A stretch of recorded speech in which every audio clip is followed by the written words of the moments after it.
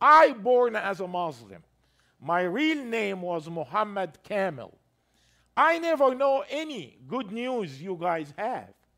What I know about Christianity just from your TV.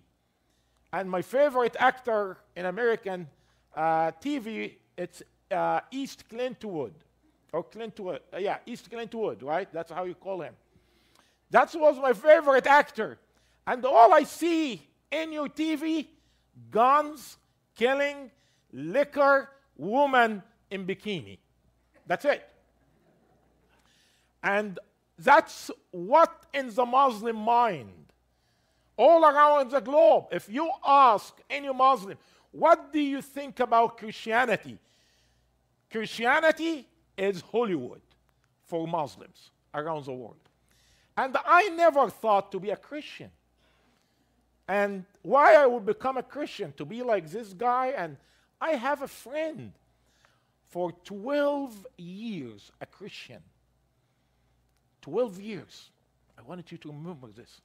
Because every time I remember this, it bothered me. 12 years. He never told me Jesus loves you. He never gave me a Bible. He never invited me to his church. 12 years. A Christian friend. Let me ask you, my friend. When was the last time you give someone a Bible? Just between you and God now. When was the last time you told someone, Jesus loves you?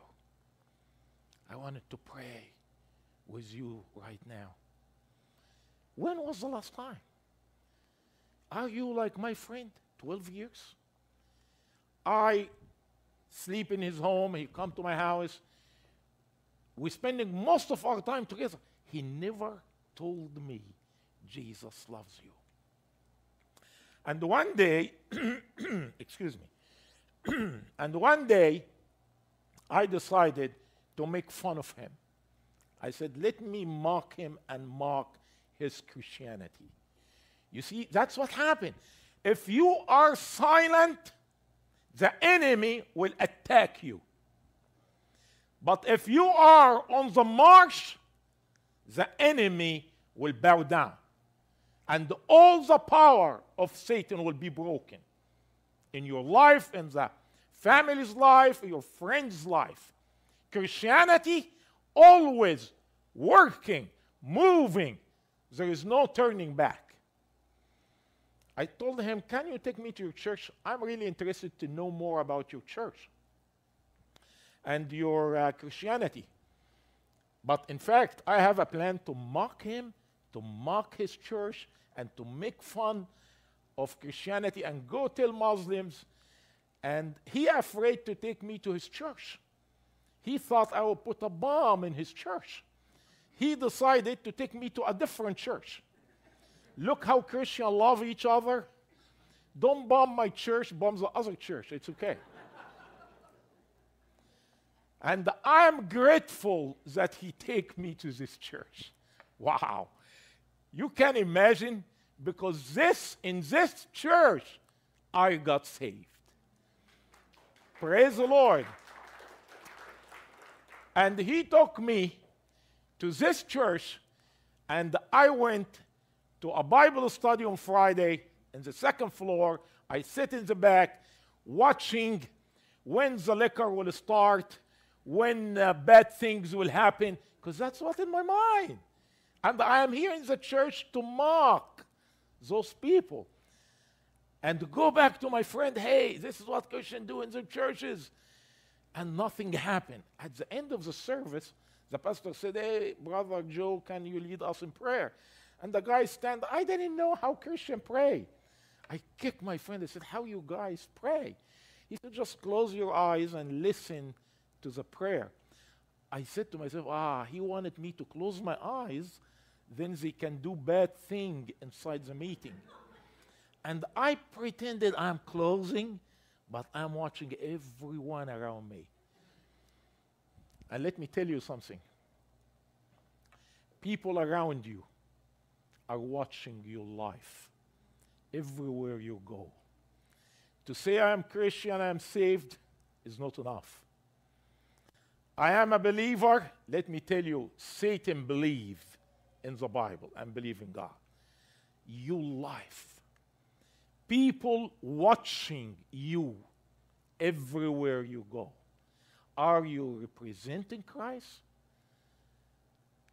And in our way back home, me and my friend, I told them, can you write your prayer for me? I'm really interested in knowing how to pray in Christianity. And he wrote the Lord's Prayer. He gave me the Lord's Prayer. I took it home, his home, and I went inside the room and I locked the door. I said, let me now study this prayer to attack Christianity in this prayer. And I sat on the bed and I start reading the first line, Our Father in heaven. I start laughing. I said, what? They calling God Father? They are crazy. And I open the window and I start making fun of the prayer. And I start talking with God. Lord, are you my daddy? Are you my father? I can call you Baba, Abba. In Islam, no Muslim dare to call God Father. And while I am mocking this prayer, here is what happened, my friend. Boom! The Lord's presence in my room. And I felt him all around me. I felt his arm, even his face, next to my face. And he telling me, yes, I am your daddy. I am your father. Praise the Lord. It broke my heart. I start crying because I never know God is my daddy. And that's a good news, my friend. Today is the day of good news. And we remain silent. People need to hear about that. God is my daddy. God is my father. God is your daddy and your father. Good news. And the church kept it. They didn't want to share it. Like my friend, he's a chicken. He's afraid. Are you chicken? Are you chicken? If you are not, go. Turn Aberdeen upside down. Your dad, your God is your daddy, your heavenly Father. I start crying and I told them, why you left me 23 years? Why you left me 23 years? And I went to sleep. I wake up the second day. Something changed in me, but I can't explain it. I didn't know the Bible. I didn't know the Word of God. I went to the church. They took me to a conference in Alexandria. And at the conference, there was a preacher. Stop preaching and say, Jesus can change your life. Jesus can give you life and change your heart. I said, wow. I was seeking that in Islam for many years. But Allah in Islam cannot change. But your Jesus can change you. And start touching me. I said, that's really good news. God can change me. And I took a side in a conference on my knee and I started praying. I didn't know how even to pray, but I only prayed this prayer. Lord, if you're really changing people, change me. Change me. Change me. Because I believe what the guy was saying. Your Jesus can change. And do you know what happened? Boom! Like a shower, the Holy Spirit came down over me. And joy and peace and boldness, you name it, like the book of Acts. The same experience, the apostle in chapter 2. And I started speaking in tongues. And I am in Presbyterian church. Not Pentecostal, not Calvary Chapel. You know, it's not charismatic. Start praising God with a different language. and my life changed completely. That's your Bible. That's your book of Acts. Go study your book of Acts. You will see that Jesus is the business of changing people. And if you are here this morning, you have this desire to be a new person. Just between you and God right now, like I did, ask the Lord and tell him, Lord, if you change this guy, Muhammad, remember, you are looking at Muhammad Kamel. It's not John, it's not George, it's not Peter, it's not Jacob. This is a Muslim guy. And he accepted your Christ, your Jesus. And your Jesus changed me. Your Jesus gave me life. And do you know why he brought me to your church? To tell you, hear what I'm doing in the life of people when they accept me. And my life turned upside down after this conference, after receiving the power of the Holy Spirit. And I decided, guess what? The first thing, I decided and I was praying, Lord, don't make me like Christian. I didn't want it to be like Christian. I didn't want it to be a chicken. I want it to be like Paul, like Jesus. And I heard about Daniel in my Bible study. My church invited me for a Bible study. They're studying Daniel. I said, wow. And I started reading and hearing about Daniel. This guy loved his God, witnessing to the king, God giving him vision and dreams. And his friends are strong. Shadrach, Meshach, Abednego. By the way, this is the right pronunciation. Your English is weird. I will tell you a true story. I was in Spain in the airport with my wife, and we heading to America, and we saw a lot of Americans greeting each other, saying, hey man, hey man. I thought they saying amen. And I was excited. I said, wow, all Americans are Christian. And when I landed to Dearborn, I saw the same people saying, hey, man, and bad words in between. I said, that's weird, the Christianity here in America, but your English is weird. And I studied the book of Daniel, and I saw how this guy decided, propose in his heart to please his God, even it will cost him his life. I prayed and I said, Lord, this is the name I will take. Daniel Abdel Messiah, which means Daniel, the slave of the Messiah. And that's how my journey started with my name, Daniel, the slave, the bond servant of the Messiah. But I go by Daniel Messiah because it's easy for American to pronounce Daniel Messiah and still say Daniel Abdel Messiah. And I start carrying the gospel everywhere in Egypt, everywhere. I will go to the bus, crowded, not like your bus here. Crowded, hundreds of people. I will go to the middle, and I would shout, hey guys, have you heard about Jesus? And the whole bus start looking. These are Muslim people. They never see anything like that. No Christian ever shout it, telling Muslim, do you hear about Jesus? Do you read the Bible? And I start preaching like this. There is no fear. No fear in Christ. And I leave this bus to another bus. And I go to the high-rising building. I will go inside the elevator. And the minute the elevator closes, guess what? I have a captive audience. I will start telling them about Jesus until the door is open and everybody running. I start praying, Lord, give me ideas. And I made my commitment to share the gospel with 10 people a day.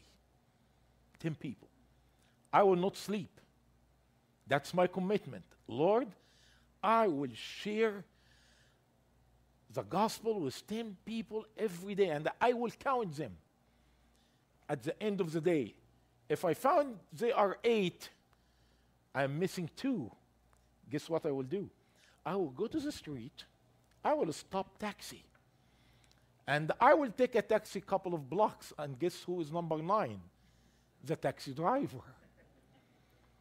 And this is number 9. I told him, after I share the gospel, please drop me here. And then I will take another taxi back home. That's number 10. How many people you share the gospel with every day? Are you working with the Lord? What's going on with churches in America? At least make a commitment to share the gospel with one person. You know, at the conference, I did most of the people they are Christian, and I found Ray with me in my room. I started sharing the gospel with him 20 times. No, I'm kidding. You know, you know, but what we're doing with the good news, today is the day of good news, and we remain silent. And one day I was in a taxi, 7 people in the taxi. I start talking about Jesus and giving them tract and Bible. Sometimes I take 400-500 Bible, give it in the bus, going from a bus to bus. Because for me, I got shocked. God is my daddy. And I was in a taxi one day, and I shared the gospel with the people in the taxi. And next to me was a Muslim imam, sheikh. And this sheikh or imam, he's doing like this. I'm sharing the gospel, but he's doing like this. And I didn't know what does the guy do this for. And after I left the taxi, he was walking behind me. And he tapped on my shoulder and he said, I'm warning you, don't ever share the gospel with Muslims. I was about to hit you, but someone was holding me. See, you work with God, God will protect you. Guys, I'm going to very dangerous places. And I go because God, I work with God. He is covering me. And He will cover you. Don't be checking. Don't be afraid.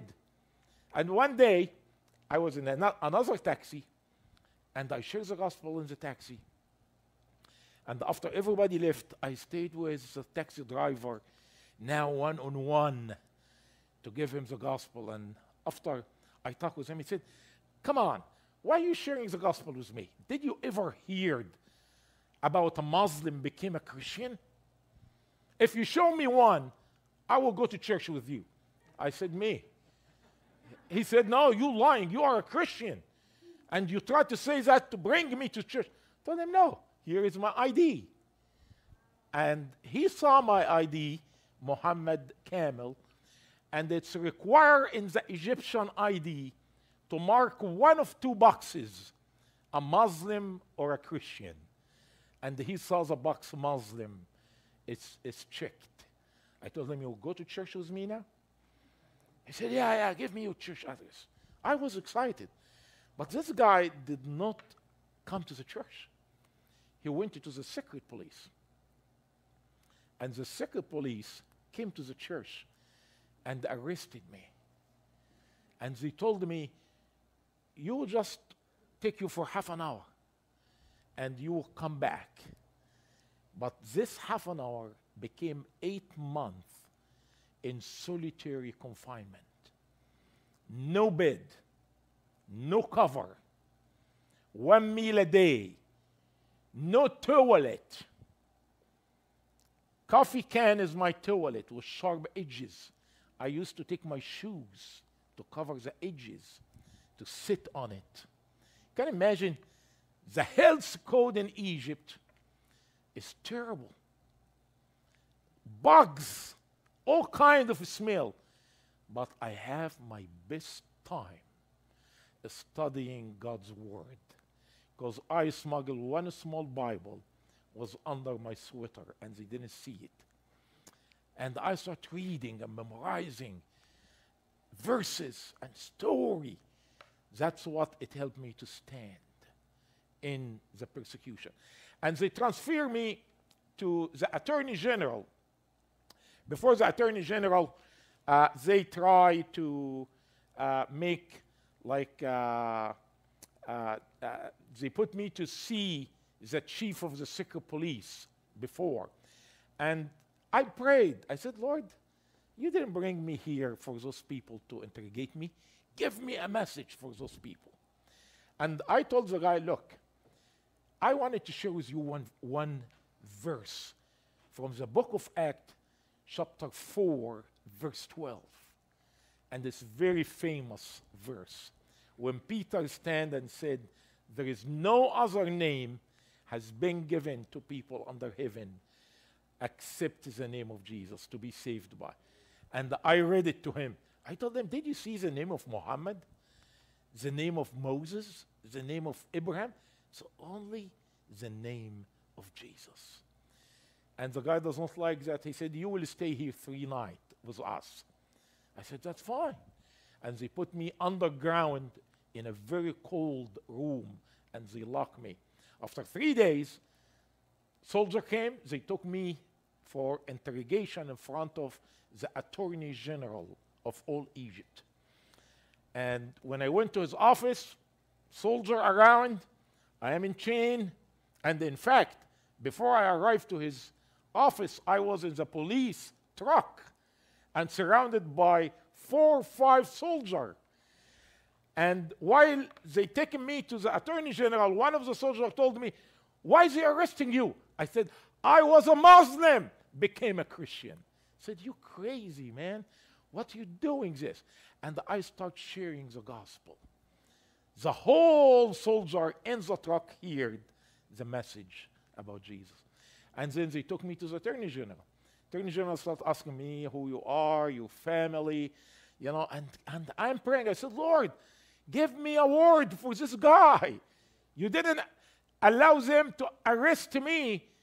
You wanted to give them the message. And boom, the Lord gave me 3 questions. And the first question, I told them, Mr. Hisham, his name is Hisham Hamouda, and he's still alive until now. I told them, Mr. Hisham, I will ask you 3 questions. If you answer them, I will go back to Islam. If you didn't answer those 3 questions, you need to be a Christian. You need to read the Bible. And the guy said, go ahead. This is the Attorney General of all Egypt. I told him the first question, does Allah loves you? Can you say Allah loves me? He said, I don't know. There is no promise in the Quran that Allah loves the Muslim or Allah loves sinner. I told him the second question, if you die today, where are you going? He said, I don't know. You know, no Muslim knows if he dies where he's going. That's why they committed jihad, because only under jihad you can go to heaven, according to Islam. He said, I don't know. I told him, is Allah able to change your life? Can you call Allah to change you and he will change you? He said, no, Allah will never change anybody. You change yourself. I told him, Mr. Hisham, did you notice Allah does not love you? Allah will not take you to heaven. Allah is not able to change you. Why are you following Allah in Islam? And by the way, every word I'm saying, there is another guy is writing all this in record. And then he turned to the table and he asked me the same 3 questions. He said, is God loves you in Christianity? I said, of course. God loves me. He came from heaven and he died for my sins. I know God loves me. He said, where are you going if you died? Heaven or hell? I said, I'm going to heaven. And I can prove it to you in your room. And you can imagine, all soldiers are listening, and their eyes are big. He said, how you can prove it? I said, I know who you are. You are the Attorney General of all Egypt. With your signature, I will be behind the sun. I will disappear. You have the power to make me disappear from the earth. But even if you do that, I know I'm not afraid of you. I know where I'm going. I'm going to my daddy. Praise the Lord. Then he asked me the third question. He said, is God changed people in Christianity? I said, of course. That's why I'm in your office. Why you arrested me for? Because I'm a new person in Christ. And he decided to ask me two sensitive questions. He told me, what do you think about the Quran? Is he the word of God? I told him, Mr. Hisham, don't be sensitive, don't take it personally. The Quran does not worth 3 pennies for me. That's an expression in Egypt, mean it's false. And the guy who writes the report on his desk, he said, sir, do you want me to write this? Because this is blasphemy. He said, yeah, write this. He said, oh, Allah forgive me. Oh, Allah forgive me. Oh, Allah forgive me. While he's writing. Then he asked me, what do you think about the Prophet Muhammad? Is he a prophet from God? I told him, you know what? Muhammad can be anything, but not a prophet from God. The guy told him, Mr. Hisham, I need to write this. He said, write this. Oh, Allah. He started shouting more. Oh, Allah, forgive me. Because he writing with his own hand. Muhammad is not a prophet. And Mr. Hisham decided to put me for the rest of my life in prison. Solitary confinement, terrible. No shower, you can imagine.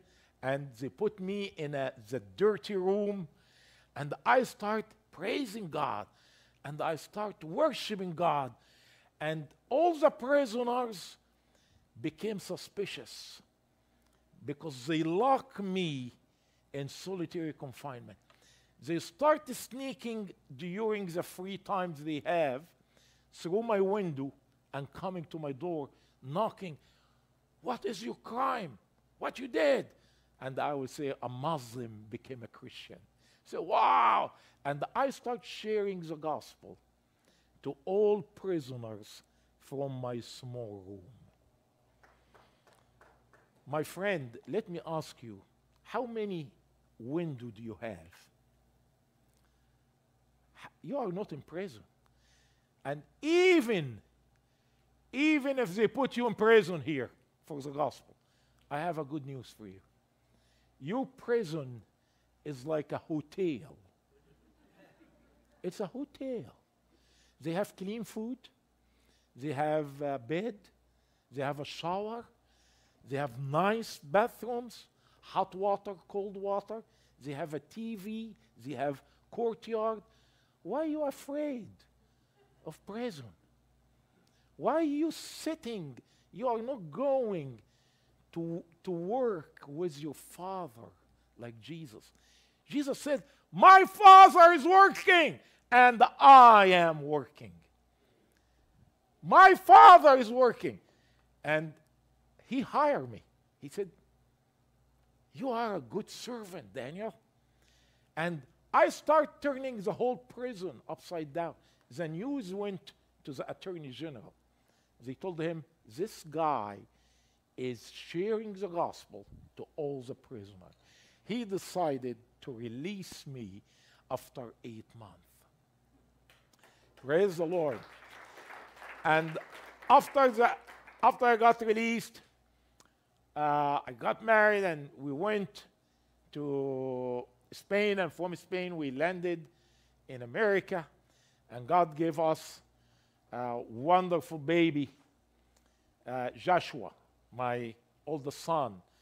And I start uh, doing some evangelist, helping a church pastor in Costa Mesa among Arabic people.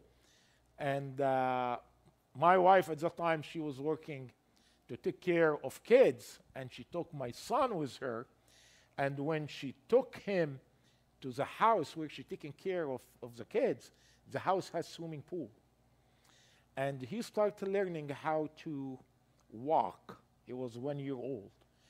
And while she is taking care of the other kids, Joshua started walking. He hit the swimming pool door.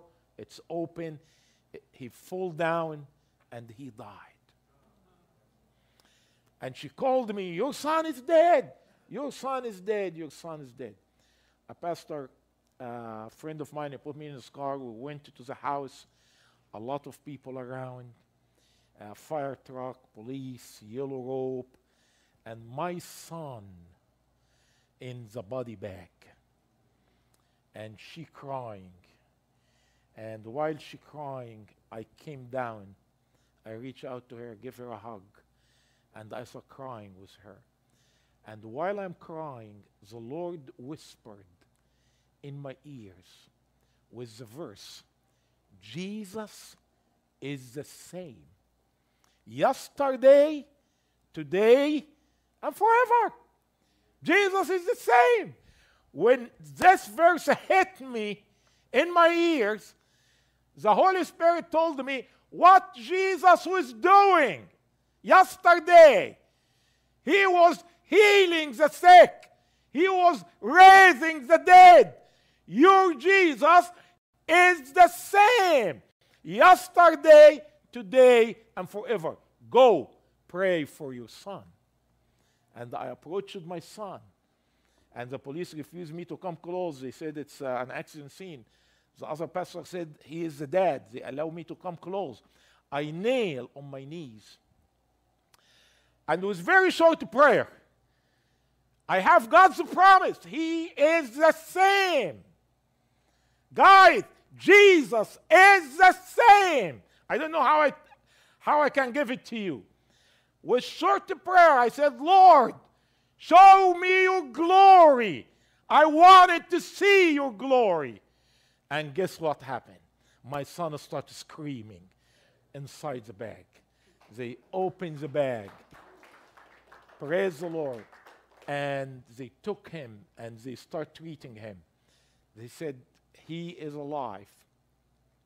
He will live, but we need to take him to the hospital." And they took him to the hospital. And they treated him, and the doctor came with a bucket with water this size, and he said, "Don't put your hope high. This water came out of his lungs. Your son will be vegetable." And with the English I have at that time, I didn't know how my son will be vegetable. I told you, your English is weird. You know? Because I know the vegetable we eat. My son will be vegetable. I look at my friend, and he said he will have a brain damage. And the first thing the doctor said, "He will not remember you. Don't put your hope high. He will lose his hearing or his sight. It depends where is the brain damage hit."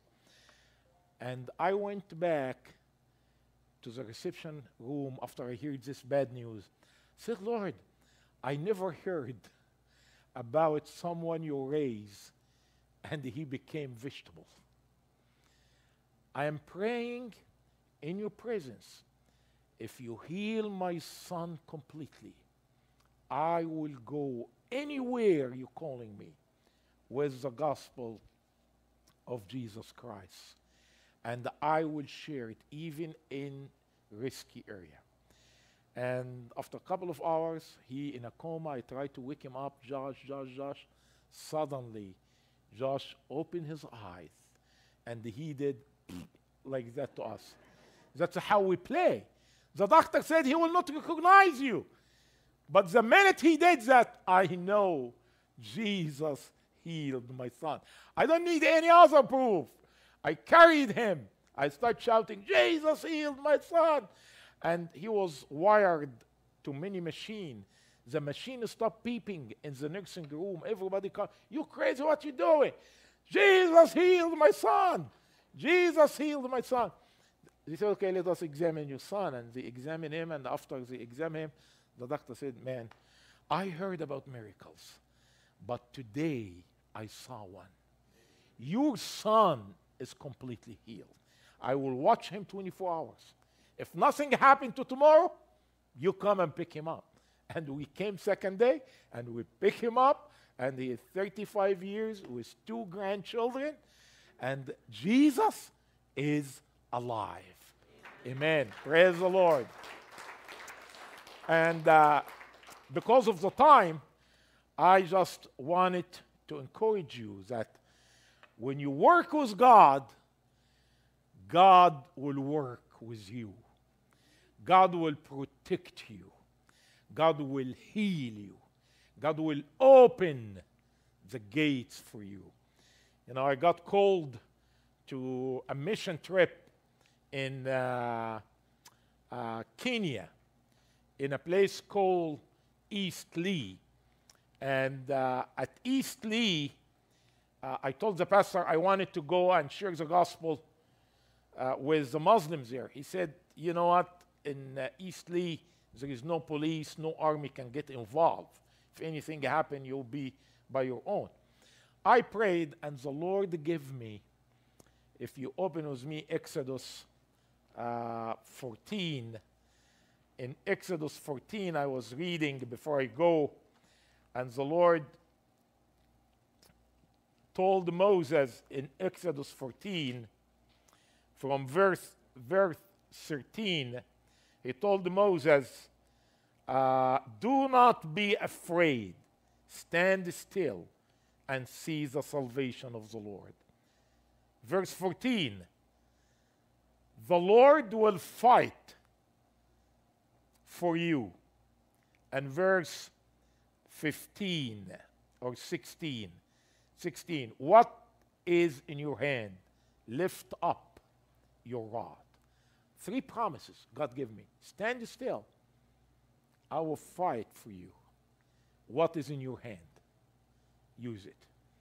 And when the Lord spoke that to me in Exodus, I told the group, "Let us go." I went with 2 pastors, 5 men, and 7 women.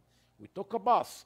We put the bus outside the city zone because we didn't want it to risk the woman. And all the men start walking. And when you start walking in a Muslim area like this, East Lee, no army, no police can get inside the city. We start to see piles of rocks. That's how they stone people. And one of the pastors pulled me and said, "Daniel, did you notice the piles of rocks? Do you still want to do this debate?" Because I will debate the imam inside the mosque. I said, "Yeah, Gary, we'll do it. Because I have God's promise. Stand still. See the salvation of the Lord." And he said, "Okay," and we start walking. And then the other pastor, Pastor Dave, pulled me. He said, "Did you notice the rocks? Are you sure you wanted to do it?" I said, "Yeah, we'll do it." And we start going. And the mosque was closed. Only 10 Muslim young people around the mosque. I said, "Salaam alaikum. I'm from Egypt. I'm from Africa like you. We are here because we love you." And I start asking them, "Do you have a Bible? Do you have a Quran? Anyone carrying a Quran?" A guy raised his hand and said, "Open your Quran." And I start showing them all the verses in the Quran saying the Bible is the Word of God.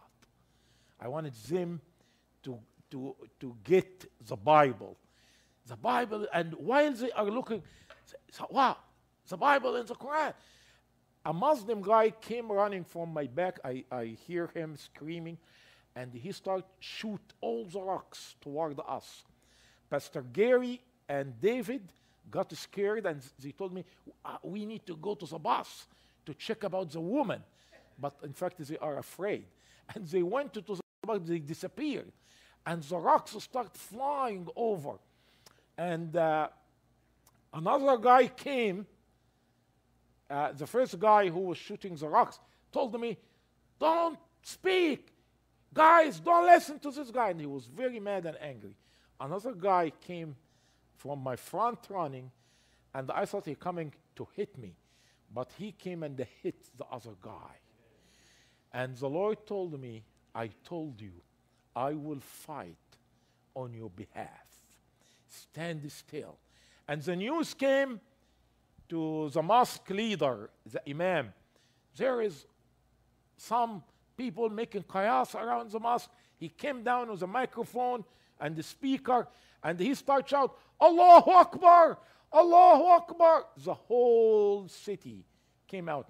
Can you put the Kenya picture on the screen?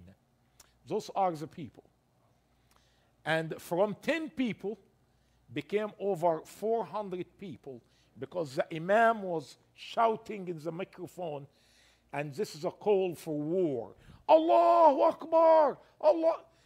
Next one. You see me, I'm in the middle. Next one.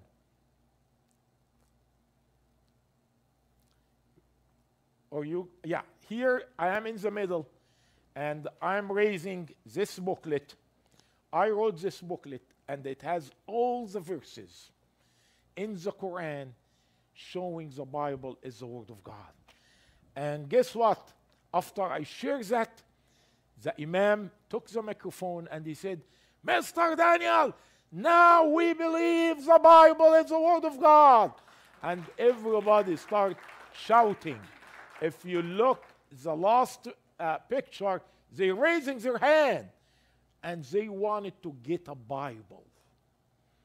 And sadly, we didn't carry the Bible when we went there, but the Bible was in the bus.